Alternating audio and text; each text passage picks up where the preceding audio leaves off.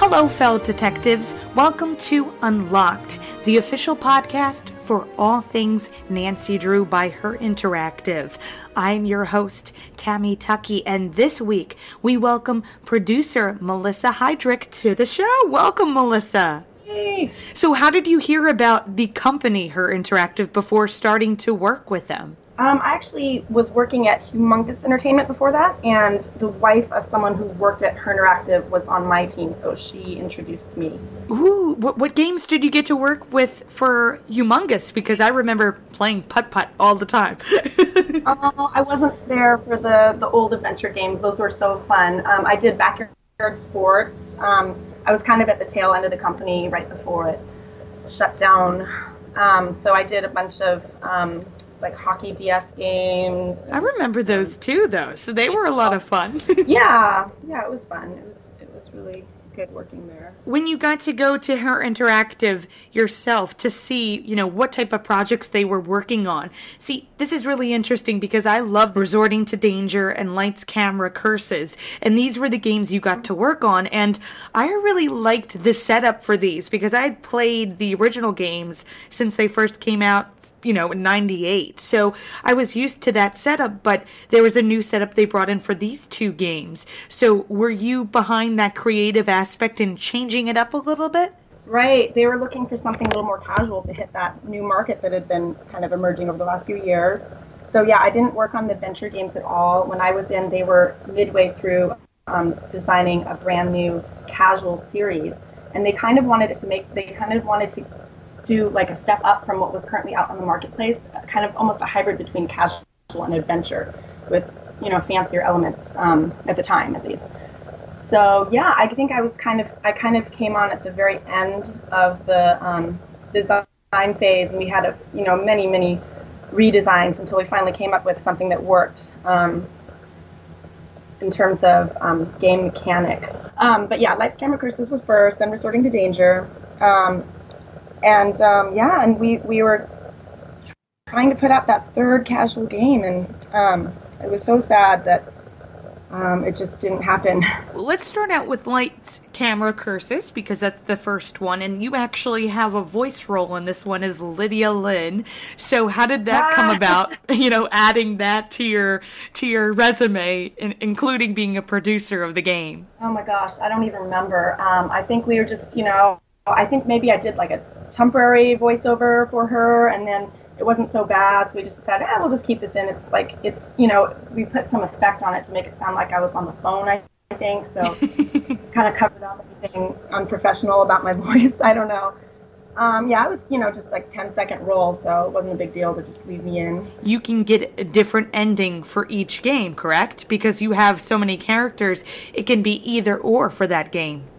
Right. We had, I think, 6 different endings based on which character ended up being the villain. So, 99% of the game was the same, but then depending on a couple choices you made, you would have a different villain at the end, pretty much. I thought that was a great idea, though, because I really didn't understand that until I played it a second time around, and I went, this is not the original villain I got in the first time I played it. I can't remember if we advertised that very well or not. But yeah, that was kind of fun. I know we got a little bit of backlash on some of those characters. Why do you think that was? Looking back, I think we all decided that there weren't any really nice, strong role models in that game, besides maybe Nancy. All the characters were not very likable, and I think there are a couple misinterpretations too. I know there's a lot of backlash about there was an animal lab, and it was supposed to be a scientist, trying to help animals and help, it was kind of, I don't remember exactly what it was, but people thought it was like a research lab where they're doing tests on animals.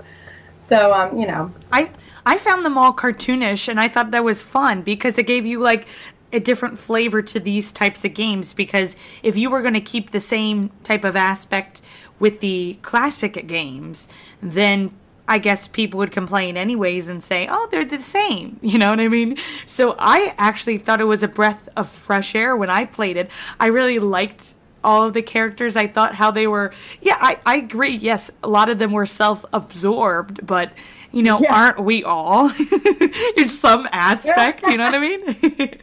Yeah, it's good to have a little bit of change every once in a while anyway, I guess. You know, I thought the aspect and the setup of the games were so much fun. So when you said that you guys were working on a third one, I was like, ooh, so what was the setup for that one? Can you tell, or? Oh my gosh, that was going to be so exciting. It was just going to be really different. You know, I wasn't trying to be too hard or anything on our characters. You know, you can't please everyone. And it was definitely a fun game with some fun, you know, mini games in there and everything. I'm not sure what I can say about the third game. I mean, I think people knew what it was about. There's a trailer at the end of the second game, so you saw what it was about. You know, it was SOS. There was going to be a big mystery at the beginning about how someone escaped from a room somehow. And I mean, I'm not really sure what I'm allowed to say, but it's been so long. You know, gotta wonder if anyone even cares anymore. But it was a sad circumstance, though. I think what killed the game was the casual game market suddenly switched from under our feet. The pricing was $19.99 traditionally, and suddenly it turned into a $6.99 world.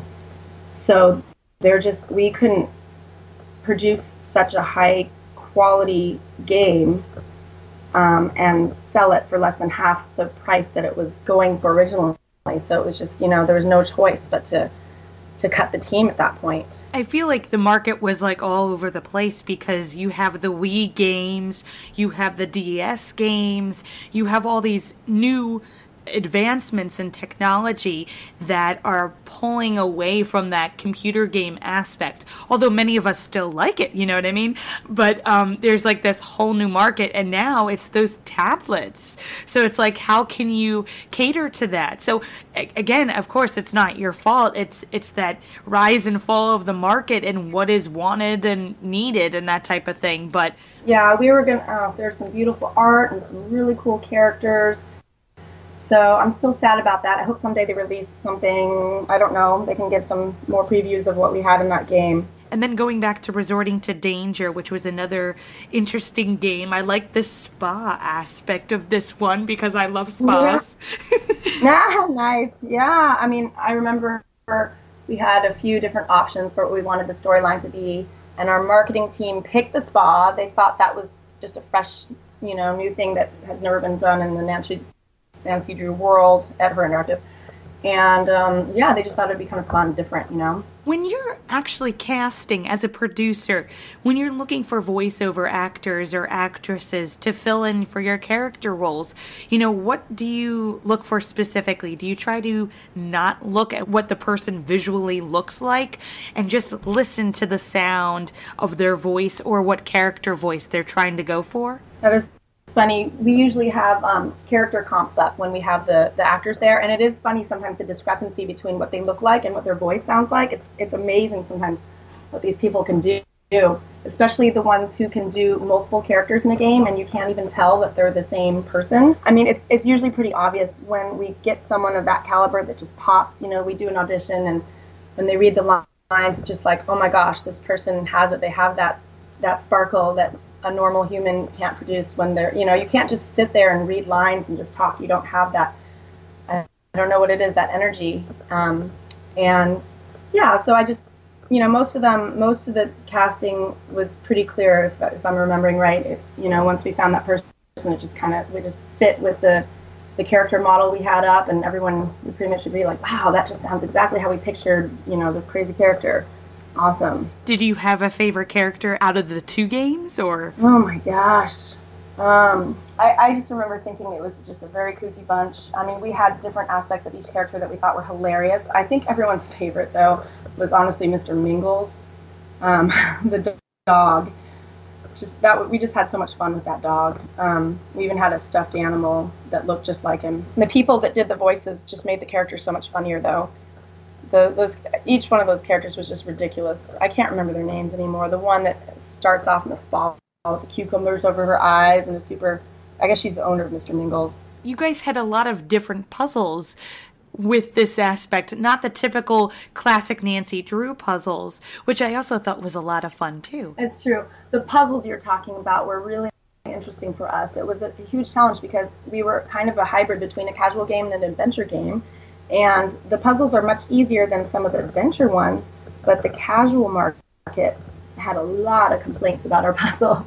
You know, the vocal people complain more probably, but I know our puzzles, you know, they weren't completely mindless. They had, you know, you had to put some thought into them for sure. So it was really interesting striking. We did so much focus testing and just trying to strike that balance between, you know, just the right level of difficulty to accommodate everyone. So what are you working on currently? Are you still a game producer? Oh, no, that's why I feel like it's just a different life. I have 2 kids. I am just at home with them, and it is insane. I don't even know how to. But, I mean, I'm comparing this to, you know, we had crazy times back in the office at HI. We'd stay till 3 a.m. at the office sometimes, you know, trying to get stuff out. And, you know, it was stressful. I remember being really sleep deprived, but it does not compare to having 2 young kids, I got to say, especially emotionally. These kids are just definitely the hardest thing I've ever done.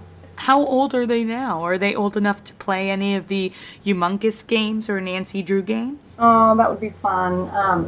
Yeah, we'll probably start them off with some Humongous games. I'm kind of avoiding video games for now, but they're 3 and 6. We have some stuffies from the Humongous days that they like to play with. Like I have a Pajama Sam, and now I feel really old, but yeah.